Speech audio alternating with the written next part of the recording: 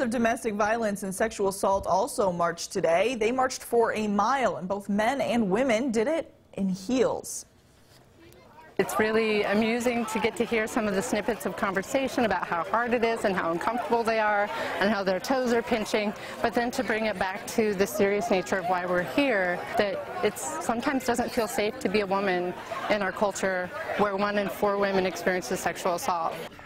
The demonstration was called Walk a Mile in Her Shoes. It was a fundraiser for Voices Against Violence and an advocacy group for shelter for abused women. It was also meant to raise awareness for the issues of domestic and sexual violence.